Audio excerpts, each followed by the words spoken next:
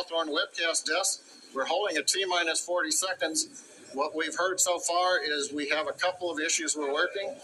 One is the booster tank pressurization.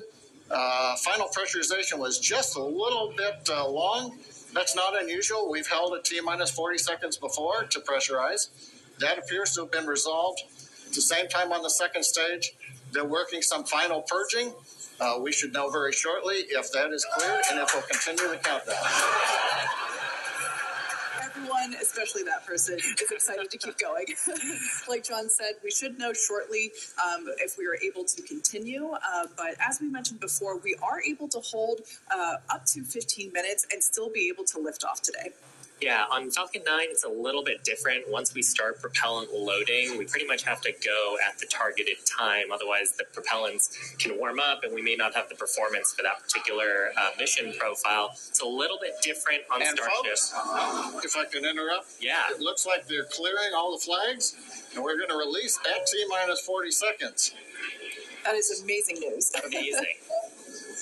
Team working quickly through their issues on first and second stages. And I'm sure all of the rehearsals and simulations that they've been doing have prepared them to evaluate this data quickly to try to get us in for today's launch attempt. For those of you just joining, we have a brief hold at the T-minus 40 second mark. The team is resolving one issue with the bleed purge on the Stage 2 Raptors. Like John just said, the teams are quickly working that, and it looks like the flags are being cleared as we speak. So we should be able to resume the launch countdown any moment now. And it's worth noting on Starship that once we resume the countdown, it restarts from the 40-second period, and then we keep going unless another condition pops up. So stick around because Starship could be going here real soon.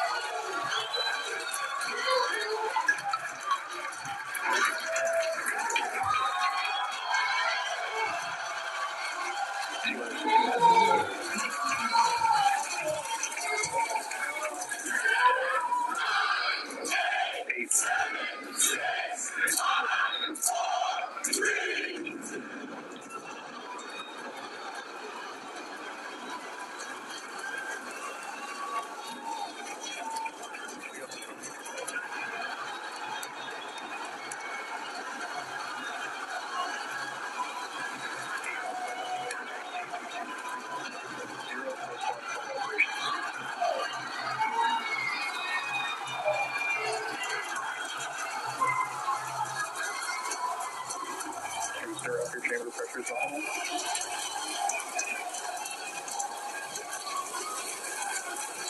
Plus 43 seconds into the test flight of the inaugural Starship vehicle. Tower clear to land a pitchover.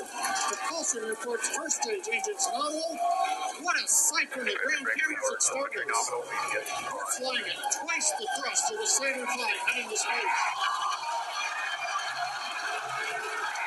We're throttled down and throttled back up. Going through the period of maximum aerodynamic pressure.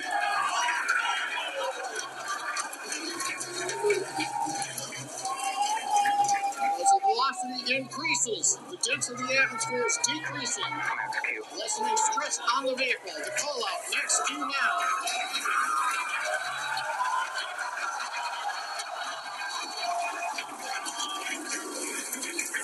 Continuing to watch the first stage as we head down range.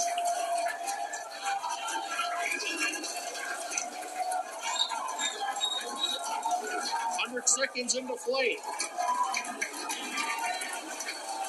Our next major activity is going to be shutdown of the first stage. Houston tracking station now acquiring the vehicle. With shutdown, we will get separation of Starship from Super Heavy and ignition of the Starship engines. When Starship separates, we light up 6 engines in a staggered sequence. If all goes well, those 6 engines will burn for almost 6.5 minutes. Onboard view from Starship. And there first views of the Raptor engines on the second stage as we prepare for stage separation. And after stage separation, the first stage will flip and begin a boost back maneuver for landing in the Gulf.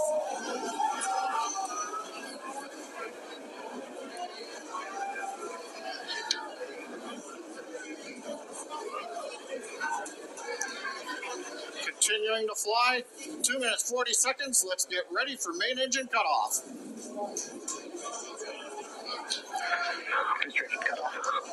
Beginning the flip for stage separation.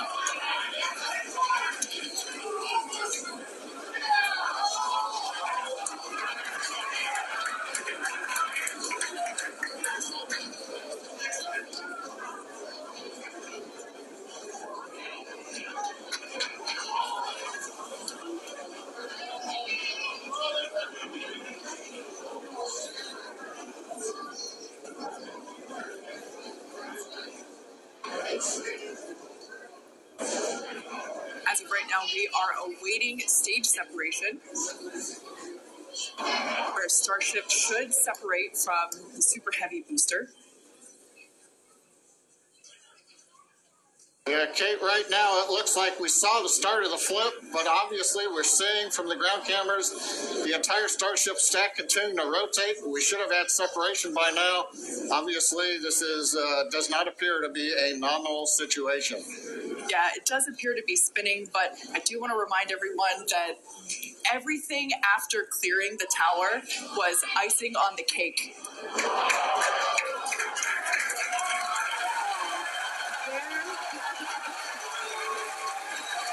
And there, as you saw, as we promised, an exciting end to the Starship inaugural integrated test flight.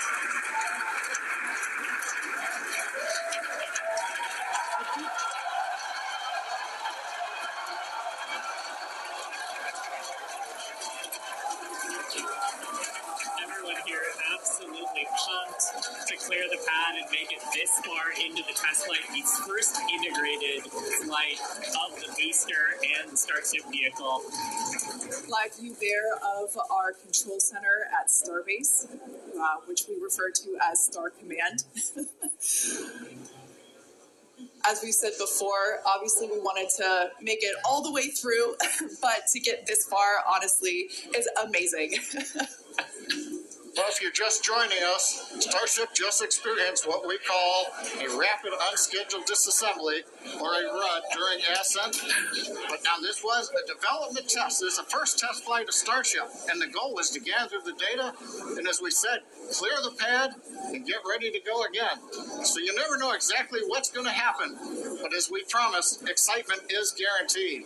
And Starship gave us a rather spectacular end, what was truly an incredible test thus far. As we mentioned at the start of today's program, any and all the data that we collected during the test is going to help us with further development of Starship, and it's going to improve the vehicle's reliability as SpaceX seeks to make life multiplanetary. It's really worth noting that the flight path was designed to be over water and all the air and sea space, along with that flight path and those surrounding areas cleared in advance of the test.